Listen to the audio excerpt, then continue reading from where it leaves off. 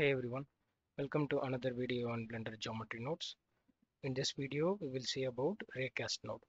I release new videos on a weekly basis. Please subscribe to my channel so that you will be notified when I upload a new one. This is Jay from CJ Academy. Let's start. Okay, I have the default cube here. Let's create a geometry node and rename this to Arena because we are going to see how different objects behave in Raycast node. So let's bring Raycast node. And I don't need this, so we'll keep the group input somewhere else. Okay, what is Raycast node? So if you see, there is a geometry input, but there is no geometry output.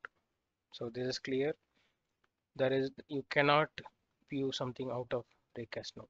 So it has to be always used in another geometry context. Okay. So let's bring in some basic geometry shapes. Let's bring in cube and icosphere. So we need two objects here because a raycast node say takes a target geometry. So if there is a target, there has to be a source. Okay, very simple. So target means wherever the rays will fall on, that is the target. And so let's say this cube is the source. For this to connect, you need something on this geometry context. Usually any of the geometry operation you do, like delete geometry, see, or any of the geometry operations. So there was one for extrude, so that is a mesh operation.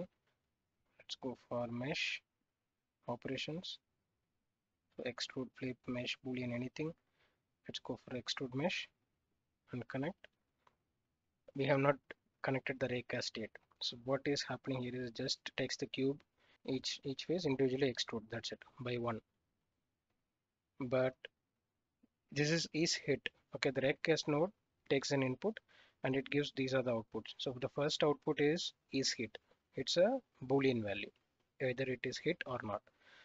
The source geometries rays whether hit the icosphere or not is the value of this. So it's always a boolean is nothing but whether you have selected something or not, selected or not selected. So this is naturally a connection for the selection socket.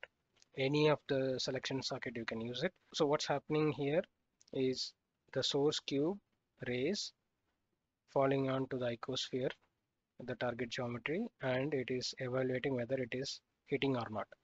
Based on that, this extrude should happen. So there's nothing happening.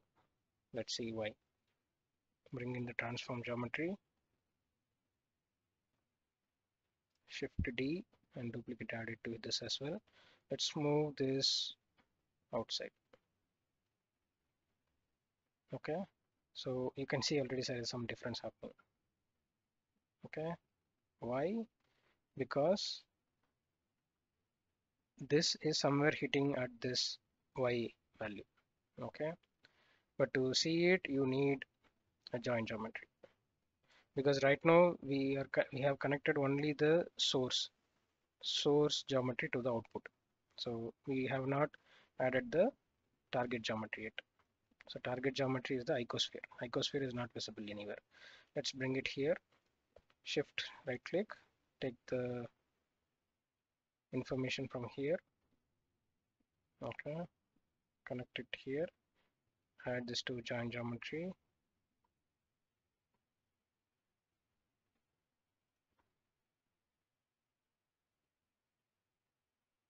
Okay, now you can see.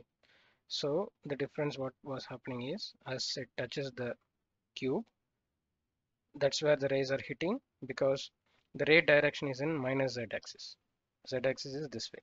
So whenever any of the rays that is touching, usually the top end of the top part of the cube is touching, so it's hitting the icosphere, then this extrude is happening. Now let's little bit fine tune the result. So now if you see the translation is in y-axis positive. So let's make this 0, make this as y as 1.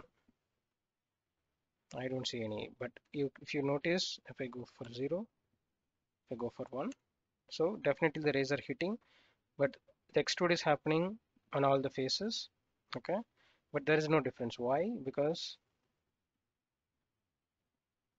there is no subdivision.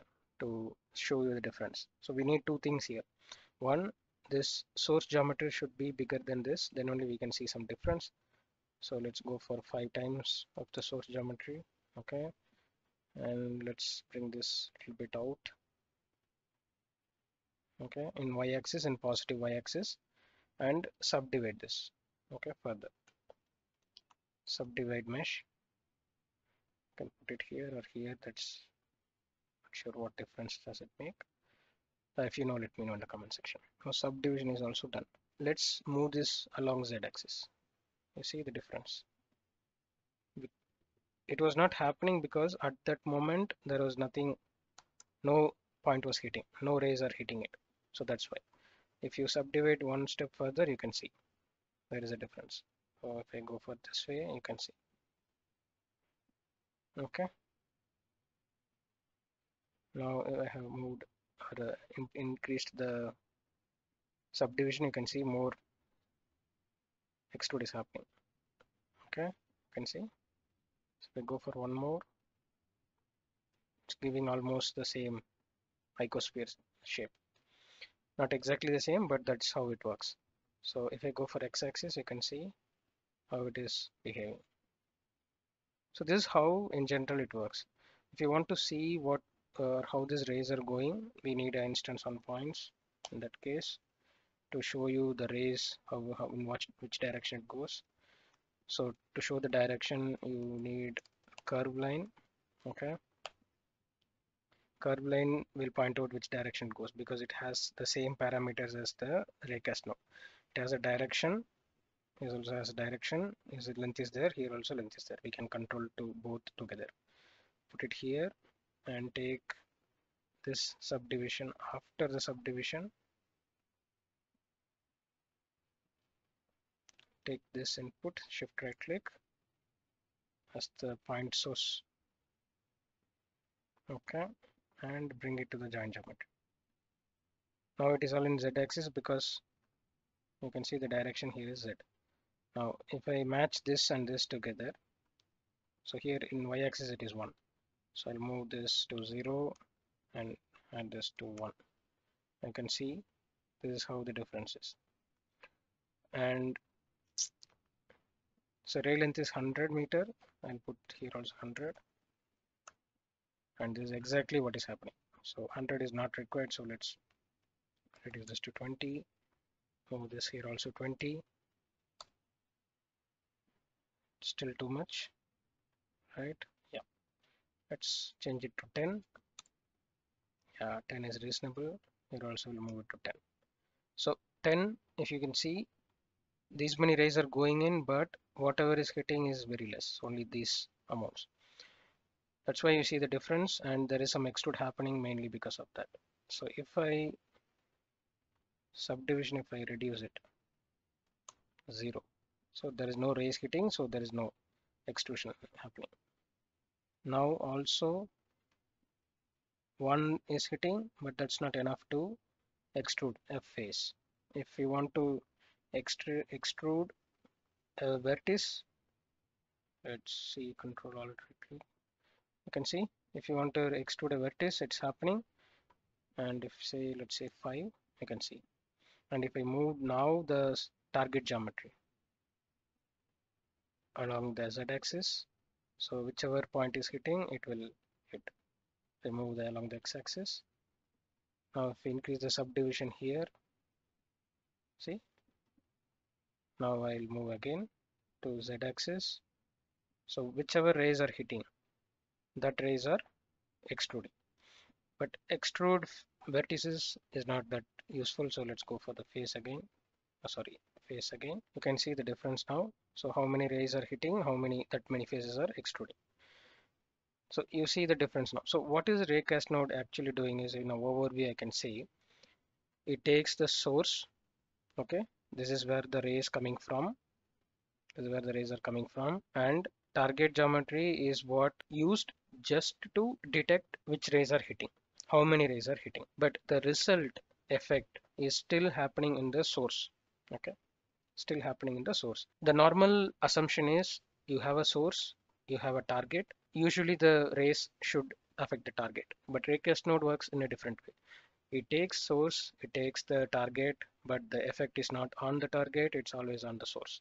Because you take this information from the target and you cannot plug it in again on the target. So it will be like self-referencing itself. So it doesn't work that way. Always happening in the source geometry. Approach the Raycast node, you always think wherever the source, there will be the effect. Okay. So this is like a feedback loop. So you send the rays and take a feedback, and then resulting information is fed into the source geometry itself, not on the target geometry. Target geometry is not affected at all. Okay. Now to see this in a bit more meaningful way, let's bring in different geometries. So I don't see a Susan here. Recently realized there is no monkey in the primitives. So let's add it from here. I hope I'm wrong. This is how the grid node also I found out that there is a plane. I don't see a monkey. But if there is a monkey somewhere hiding in the geometry nodes list, please let me know in the comment section. Let's go back to Arena. So you can, any geometry you have in the 3D viewport or in the scene collection, you can bring it to the geometry node section by just drag and drop. It is already selected the Susan. Now Susan will be the target geometry, okay, because we want to project the Susan's information, okay, on the source geometry. Now let's hide this one and bring for the source. For the source, let's bring UV sphere. Okay, it will have a good number of subdivisions. It's easy to show you also. Now you see the difference. See, it's already working. Now what I have done is taken a UV sphere, enlarged by 5 times, subdivided 4 times. It's reduced to subdivided to 2 times, and then this is just for rays. If you want, I can enable this again and see. So just to show you how the rays are hitting, I'll just disable it again. Okay. And the source geometry's rays are hitting the Susan, okay, the monkey. And based on the movement of this, you see the extrude is happening. Now extrude, you can control all the options here. So it's because 5 times it's like that, but if you reduce it, you can see much better. And if I subdivide more here, then more rays will hit. That means more clarity on the Susan information. So if you see,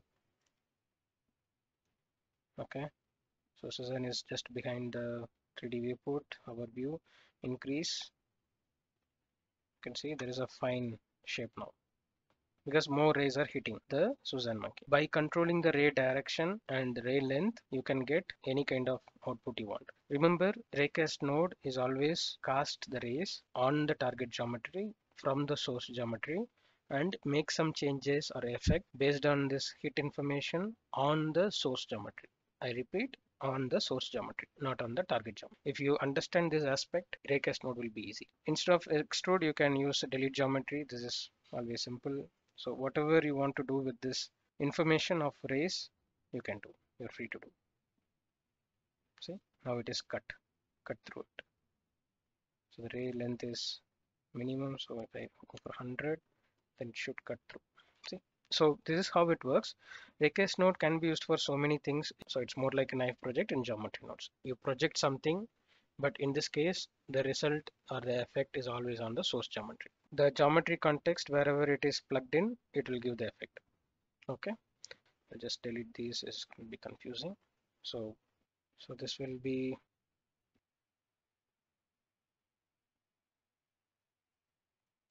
source. Okay, this will be target.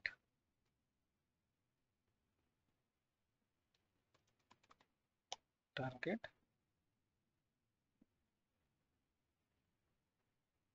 This will be like cast and effect. Let's say ray, casting ray and effect. Okay, I hope this is clear now. But if you have any questions, please let me know in the comment section, because I took some time to understand the Raycast node actually. It was not easy, but once you know how it works, it was easier to manipulate it for many different things. For example, I can manipulate this direction with a position node. Maybe I'll just show you if you are a little bit interested in the advanced part of it. So I will bring in position node.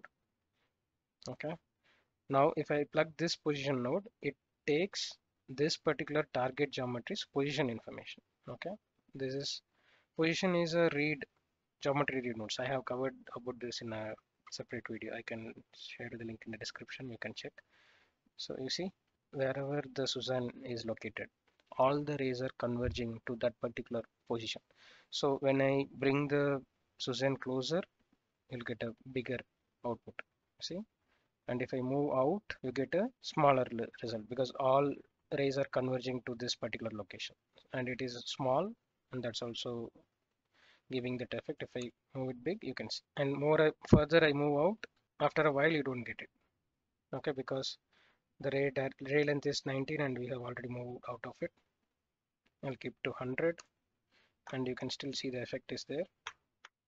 You can see the effect is there. If I move it closer, see it's enlarging. It's more like bringing in this information. And if I unplug this, then the result will be same irrespective of the y-axis value. But when I plug the position, you can see there is interesting thing happening. It's more like you can make this as an effect for falling on an object effect because when it's more like a shadow. You see, it's more like it's working like a shadow. Yeah, so a lot of things you can do. You can play around with this. I just explained only the is hit, the boolean value. Now you have hit position information. You can use it for any other aspect. Hit normal, the hit distance. So ray length is 100, okay, and y and Suzanne is at around 11 meter, and you have this 11 meter information, and also based on the object different place, the length might vary a little bit, and that information is in the hit distance attribute. If you want to control it with any other attribute, you can use it. And there are many other ways to control it, and that's Raycast node. You could spend time, days of time to explore it. There are a lot of potential to it, a lot of useful ways to utilize this Raycast node. That's it about the Raycast node. If you find this video useful, please like it, share it with your friends. If you want me to cover any specific topic in Blender geometry nodes, please let me know in the comment section. Even if you have any questions about the Raycast node, I'm sure that might be some. Please let me know in the comment section as well. Please subscribe to my channel. I'll see you in another cool video. Thank you. Bye.